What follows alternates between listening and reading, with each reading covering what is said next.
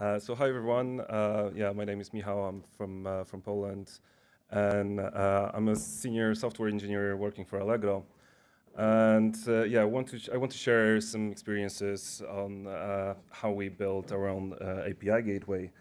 And yeah, so a few words about us. Allegro is the biggest retail marketplace in Poland. We've got more than 8 million users and quite a few products sold daily. So because we're a retail marketplace, we of course have sellers who come and want to sell products on our platform, and that's why we need the APIs is to allow them to integrate with our system. Currently, we support two APIs. We have a legacy SOAP API, but we're continuously exchanging it for REST API. So we built all the new features in the REST API when exchanging the old ones. We've got around 15,000 unique clients, and these are the different integrations that integrate with our API. So this can be either like some private shops or some platforms for many users who use the platform then again to list products on Allegro. So the legacy SOAP API was built mainly for the third-party integrators, but the REST API that we use currently is also used by our own teams, so by our mobile apps and our desktop apps, and of course as well the third-party integrators as well. So we have some separate endpoints, some for the public integrations and some for our private needs. I'm part of the API team. So this is a team at Allegro which serves two main purposes. So one is to maintain the API gateway itself. So we make sure it works, and we write new features, add some features, make sure that the old API works, the SOAP API. And we also serve as a help for different teams that want to expose new features on our API, new resources, especially those which are then made available to the third-party integrators. So we make sure that they follow our guidelines, and that everything with the resources is okay. So we help the teams to design that. So how we started with it and where it all came from. So around 6 years ago, there was a decision made at Allegro to move from a PHP monolithic application to a service-oriented architecture. So we started to build a bunch of microservices in Java, Kotlin, and Node.js, and different languages. And of course, when we started to use microservices, we also started to need an API gateway, so we can expose some of the endpoints of these microservices to the outside world. So the team sat down and made a list of all the available technologies and products which were available at that time, and so that was around 2014. So the list would probably look a bit different today, but we created a list of everything that we could use, and we then put it into a matrix together with our needs and the features that we knew we are going to need. So we knew that there's going to be something that we'll need at the beginning, so in the MVP, and we also knew that in a relatively short time we'll need some more features to add. So we wanted to make sure that the technology that we choose, or that the product that we choose, is going to be one that will be satisfying for us. There was actually one real showstopper, and was discovery service support. At that time, at Allegro, we used an inbuilt, house-built discovery service, and it wasn't a DNS-like service. It was using an HTTP API, but it wasn't DNS-like. So we wanted to make sure that the platform that we choose will be able to integrate with our discovery service. And interestingly enough, we couldn't find at that time anything that would quite easily integrate with this discovery service. So after analyzing all the technologies and all the features that we had, we came into a conclusion that actually all of these technologies and all those products can be separated into two groups. So on one side, you would have API managers, which are something that helps you to publish your finished product and gives you some support for documentation, client registration, gives you some accountability of your clients. So more like business stuff, yeah, something more like a business stuff. And on the other hand, you have API proxies, which are more technical things that gives you the support for some rate limiting or payload modification, headers modification, routing, and things like that. We knew that at first we needed an API proxy. So the basic features that we needed, that was supposed to be an API proxy, but we also knew that in a very short time we'll need the features of an API management. So we wanted to have something which would fall into those two categories. And at that time, the only products that we could find were paid ones. And unfortunately, our business said that we can't go with a paid solution. So we decided to build one ourselves. So the decision was to go with Undertow proxy. So it's a service written in Java, and it uses it's of course the Undertow server, and uses Undertow proxy mechanism. We also use Zookeeper to keep the configuration there, and we use Couchbase for rate limiting purposes.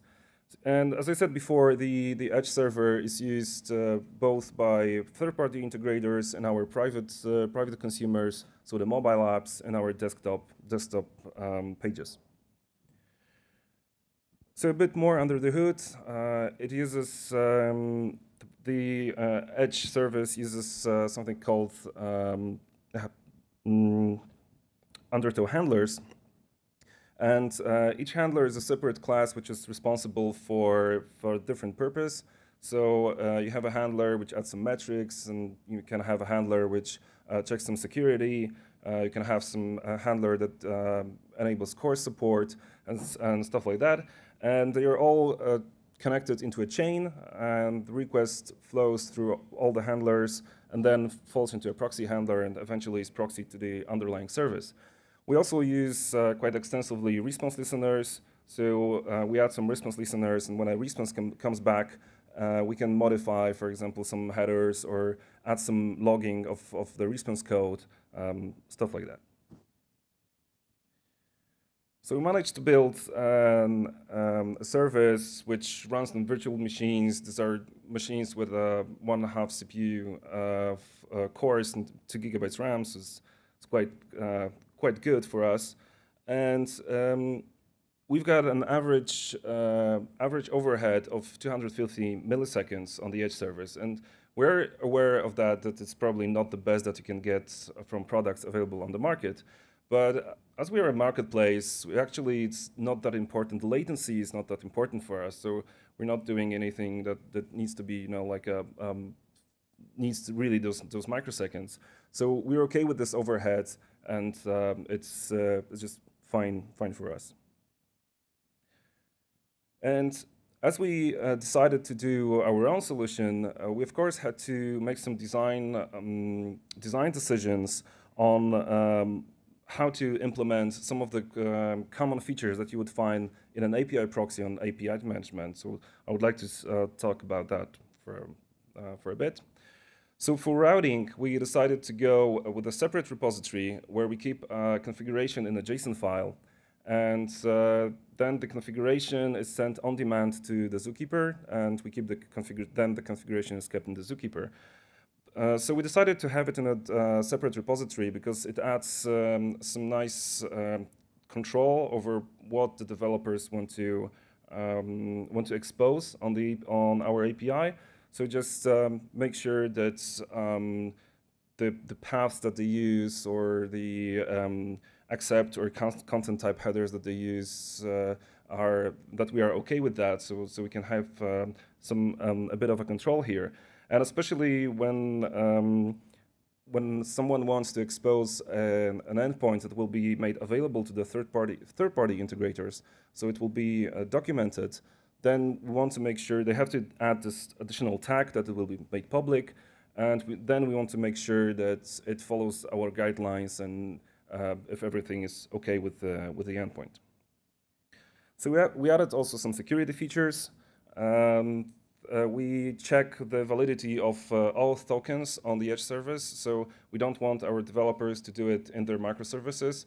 So whenever they get an auth token with a request to their microservice, they're assured that the token is fine, that that nobody tampered with the token, and it hasn't. It's still valid, that it hasn't been revoked, for example. So they knew that they can work with the token.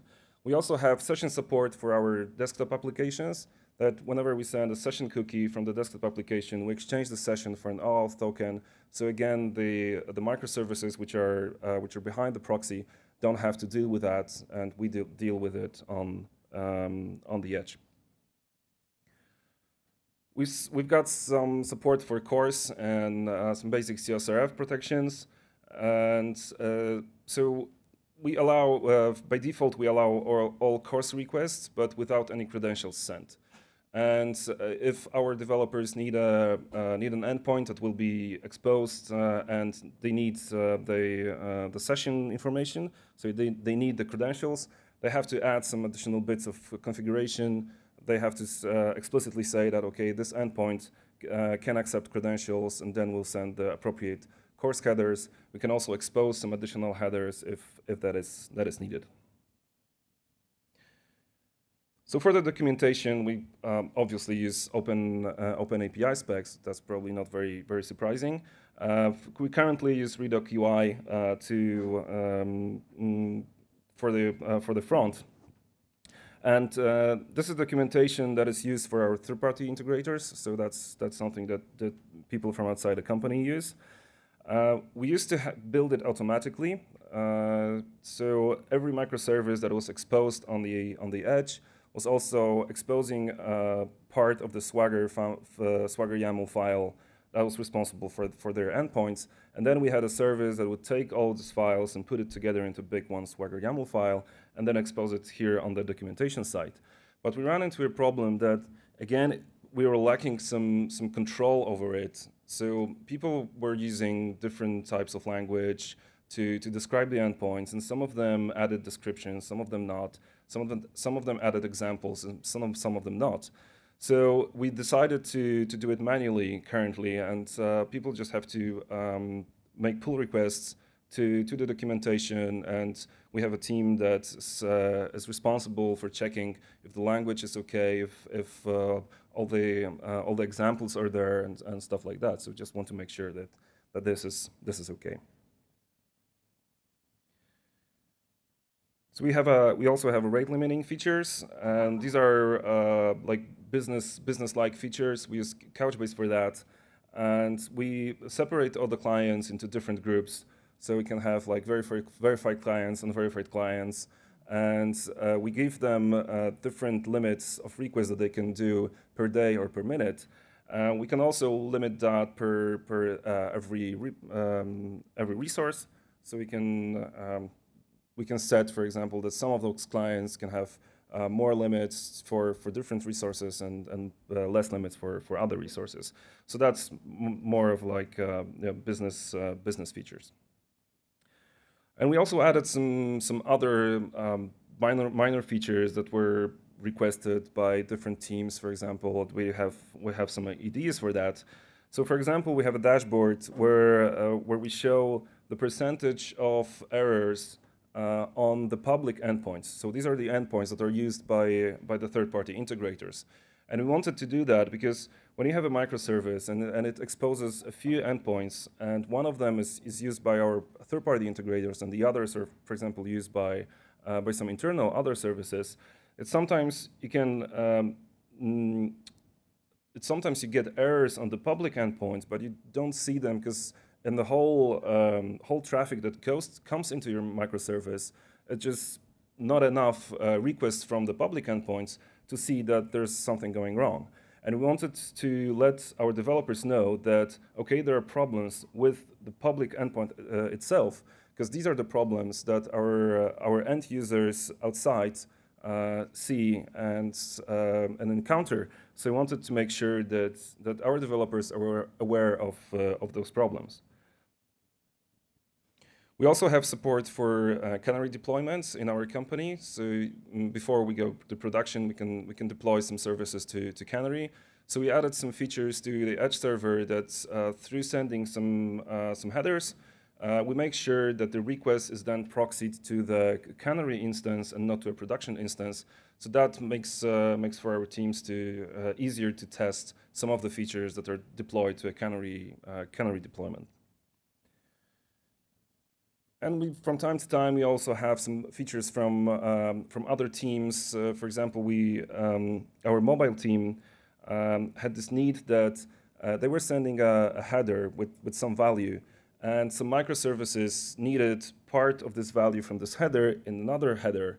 So we had to write a feature that would take this one header, extract the information that we needed, put it in another header in the request, and send it to the microservice.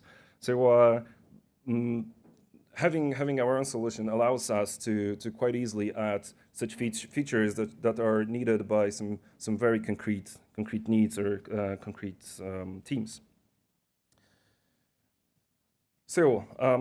Was it worth it? We, of course, believe that, yeah, it was. We're quite satisfied with it. It was built in a relatively short time. It took the team less than a quarter to have it up and running, and it's been with us for a few years now, and it's got all the features that we need. It blends quite nicely into our infrastructure and all the different tooling that we use at Allegro. So we really think it was worth it.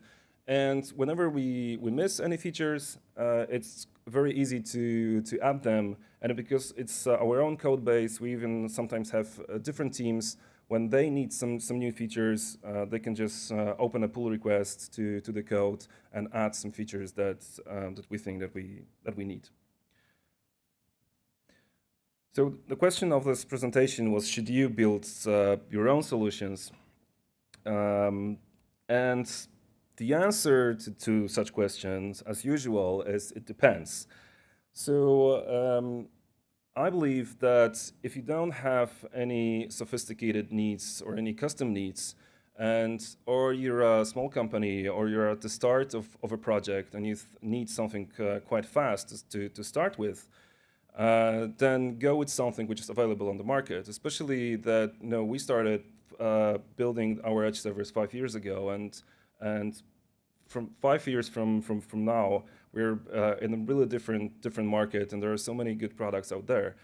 So and with those products, it's usually easier to maintain them because you have usually some communities that will give you some security patches. Or if you bought something from a vendor, then you will get the security patches from the vendor, the support from the vendor, and so on and so forth.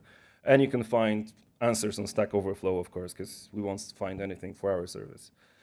But if you feel that you have, for example, some weird setup of your infrastructure, or you have some really custom needs that you can't find in any of the products, and you have a team that you can dedicate to this task, then don't be afraid to do it. It's not that complicated, and especially, well, we used Undertow proxies, but there are also some new technologies like Spring Cloud Gateway. So that would probably be even easier today to do it with those new technologies out there. So don't be afraid of that. Just remember that you will need the time not only to build it, but also to maintain it, because you won't have the support of the community or the vendors. So you would have to write any fixes that might appear. And that's everything from me. Here you have some links to our blog. Engineers from Allegro writes about technologies that we use and the products that we use. There are some links to our Twitter handle, Facebook handle, and if you're whenever in Poland and want to join one of our meetups, then you're more than welcome. Thank you.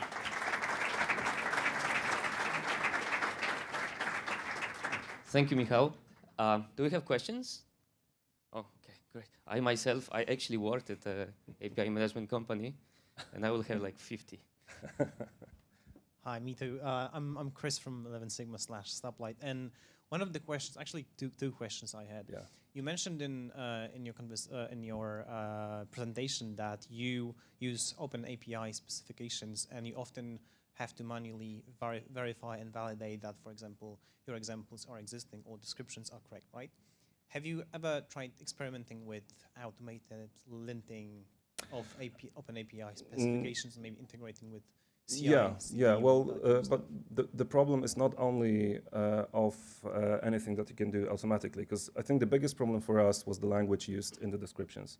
So it's something that you have to verify manually, because we try to keep the documentation to be written in the same language of all the descriptions. So that would be quite difficult to have a linter, because we try to use linters for some basic stuff, like we want to have dots at the end of the descriptions. So yeah, that's something that is automatically checked. Sure, great. And the other question is, you also mentioned this open API, and that you present that in the form of documentation and you use one tool. And you also expose that open API as a file somewhere, so that other external tools can maybe discover it and utilize it. Yeah. It's well, the front, the Redoc front, and earlier we used the Swagger UI. These are some written in JavaScript stuff, so they read from a remote files, and this file is available on the internet. And also because people use it to generate, for example, the SDKs or something like that. So okay, awesome. Yeah. Thank you. Very good talk. Thanks. We have time maybe for one question. One more? Yeah? Oh, okay. We have a very active person here. Hello again, and thanks for the talk. I was wondering, and you've mentioned the performance of your gateway, and you were saying it's like 250 milliseconds per request on average. What technology stack do you use there? And you mentioned that it is enough, but like some research is showing that everything which is above 400 milliseconds is slow for user. Like the user will notice that. Have you had such kind of feedback? Well, the API is, I don't want to say only, but many of the usages are by some backend services. Well, especially the integrations from our partners. So many of that is some like a backend service that will collect some data from us or send data to us. So it's not always online. So there, of course, it is not a problem. But no, we actually didn't have any complaints from the users, and we know that it's used also online. So now we use Java there, so it's in Java. Yeah. Great. I will have a very tiny question. Yeah. Okay. The why, right? Did you actually count the costs you spent on this development and compare it to the solutions you had in the market? Oh my God, no. I would be afraid to do that. But of course, because the problem, I think, well, I'm not sure if I'm allowed to say that, but I think the problem sometimes with management is that they say, okay, why should we buy something when we can build something? And you don't, count the cost of, having a team building and maintaining it. You just think, okay, we have them and we pay them anyway. So maybe that's why you're a manager. Yeah. How many people was the team that built the solution? I don't remember now, but I think it was around 8 people. Because now there are 6 people in the team working, but it was a bit larger back then. Yeah.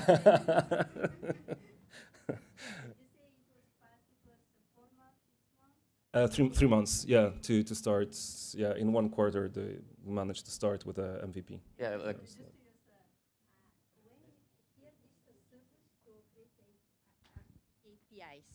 If I understand, it's a service to create APIs. I have the databases, and without to build all the connections to have my. No, it's just to expose the API to the outside world. So we have microservices and.